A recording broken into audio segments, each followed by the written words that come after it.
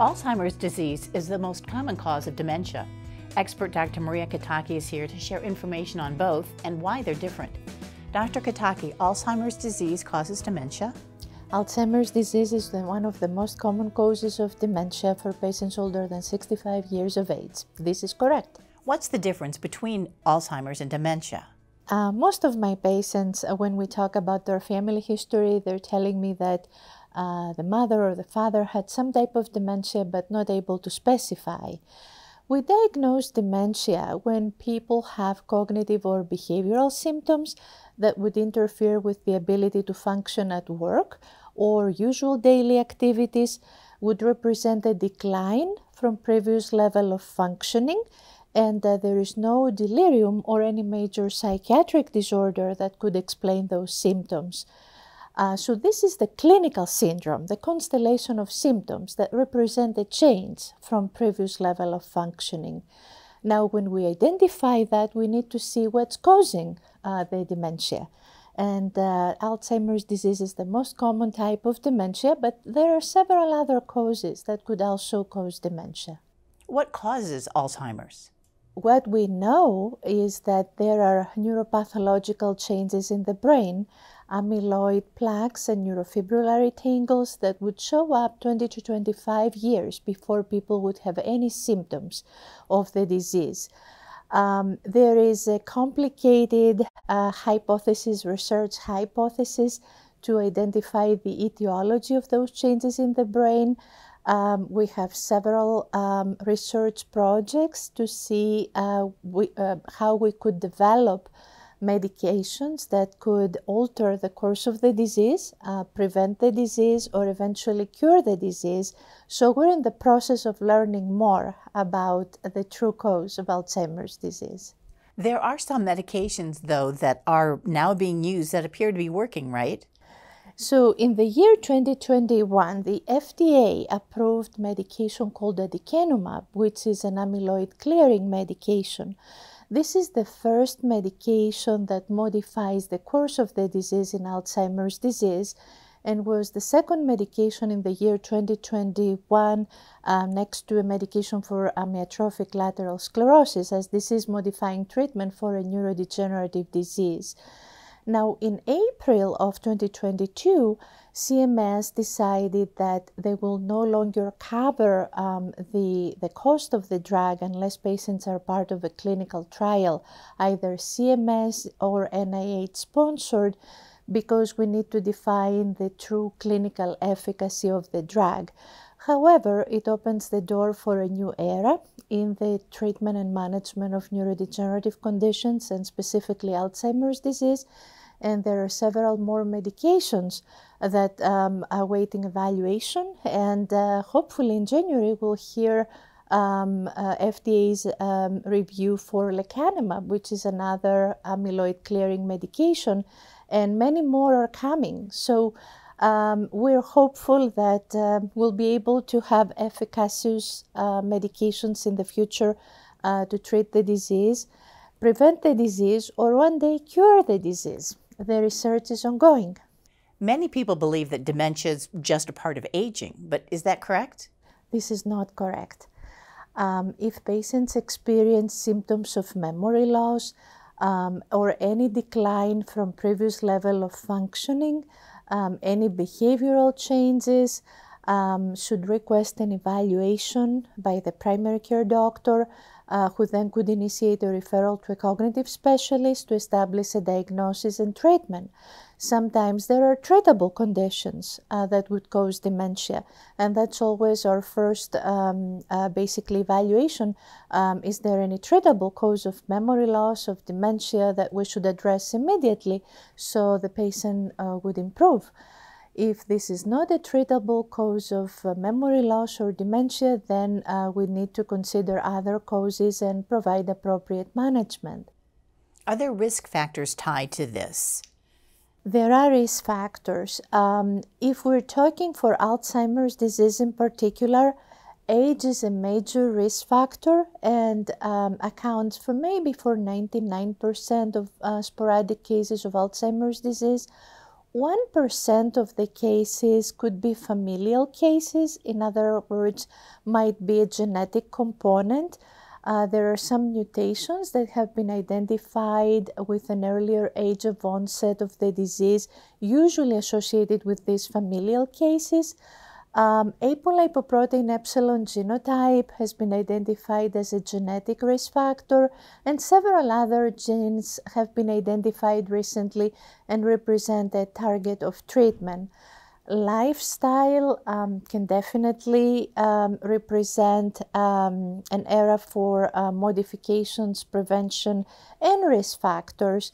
Of course, the better people take care of their health, especially cardiovascular health, the higher chance they have to prevent dementia, cognitive issues later in life. Several risk factors have been associated.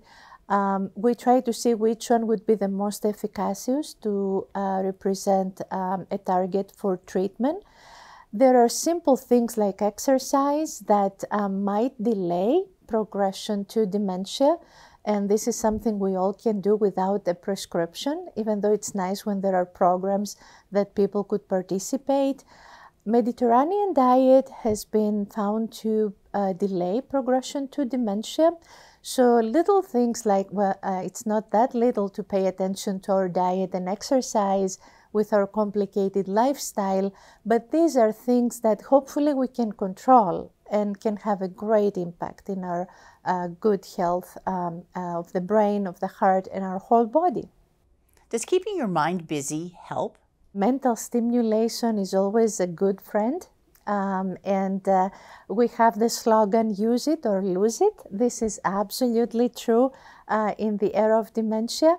And there is also the big, basically, research related to cognitive reserve of the brain.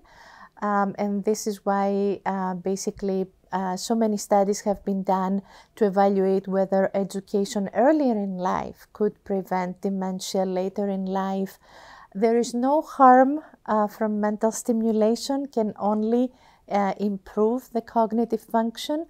There is, though, one thing that we always advise our caregivers, they should encourage the patients to do as much as they can, because sometimes if they have the disease, might be things that might be hard to do. Mental stimulation is always one of the best friends. What do you do if you see signs of dementia in someone you love? I initiate a visit with the primary care doctor, request a referral for a cognitive specialist.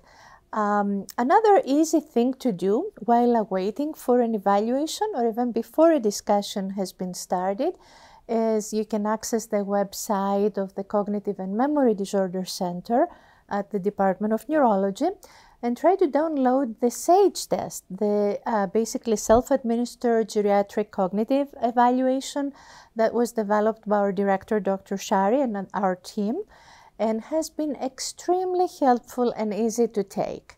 There are instructions in the website how to score the test.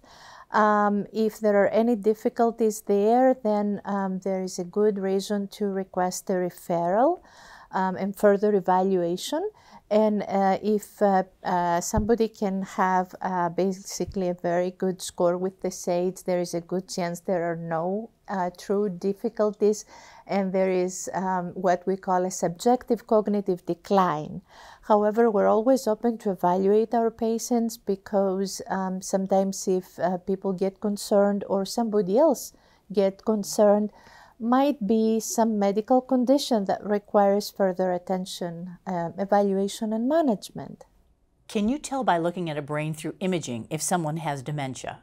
Imaging can be very helpful to differentiate some types of dementias, vascular dementias, demyelinating diseases, inflammatory conditions of the brain. Trauma can be diagnosed by imaging.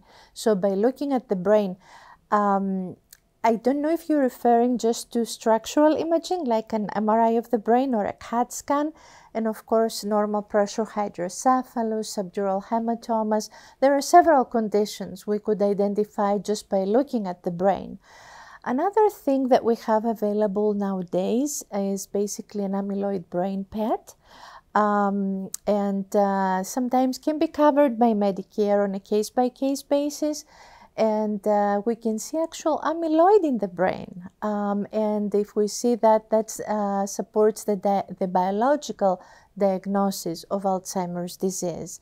We can also image tau in the brain. There are tau PETs available, still in development, still in the research era, but we're able to view the histopathologic changes associated with the biological diagnosis of Alzheimer's disease. So imaging can be extremely helpful. It's not the only thing that we should do to diagnose dementia or Alzheimer's disease, but it's definitely part of the standard of care recommendation. Structural imaging, functional imaging involving PET require a more sophisticated evaluation and approval process, but they're both very helpful in the diagnostic process. Research plays a huge role in this, so where are we at Ohio State? I think we live in really very exciting times for the treatment of these conditions, because the approval of the aducanumab last year, even though it was very controversial, opened the era for treatments that would modify the course of the disease. And this is really a very big thing in Alzheimer's disease. The medications we have approved up to date, they would all offer a symptomatic management. It is significant, might delay progression from one stage of the disease to another. However, none of them would modify the course of the disease. The new category of drugs that basically would clean amyloid from the brain, or tau, they represent the disease-modifying treatments for Alzheimer's disease, and we're hopeful that we'll have better treatments in the future to help our patients. How close are we to FDA approval for some of these drugs? We have several clinical trials at the Cognitive and Memory Disorders Center at The Ohio State University. We're part of several national and international projects, and most of them offer a disease-modifying approach. In January of 2023, we'll find out what FDA feels about the lecanemab, which is basically a medication that also cleans amyloid from the brain. And we recently had a press release of positive results in a phase 3 clinical trial. So we're all looking forward to the final assessment for this drug, and there are many more to follow. We definitely live in exciting times, and we're hopeful that we'll have better drugs in the future to help our patients. You've said the term amyloid several times. Is this a medication, and if so, what is it? So amyloid is one of the proteins that aggregates in the brain when people have Alzheimer's disease, and seems to be a leading hypothesis in explaining the pathophysiological mechanism of the disease. What causes the amyloid deposition in the brain is still under a lot of research. Several clinical projects try to explain what happens in the brain. This is the protein that's causing the plaques, the amyloid plaques, the sticky plaques in the brain that cause a lot of trouble with cognitive function. The toxic amyloid that causes the amyloid plaques is not a good protein for the brain. It causes damage. It triggers a neuronal dysfunction, cerebral degeneration, neuronal death, and basically loss of function. So it's not a good thing to be there. That's why we're so excited when we see that a medication can clean the amyloid plaques from the brain. What remains to be seen is how we can improve the cognitive function if we have drugs available to clean the toxic amyloid from the brain. So the amyloid that causes the amyloid plaques is not a good protein from the brain. There is a way that a good amyloid can be derived, and that's another target for future treatments. The one, though, we see in Alzheimer's disease is not a good protein for the brain.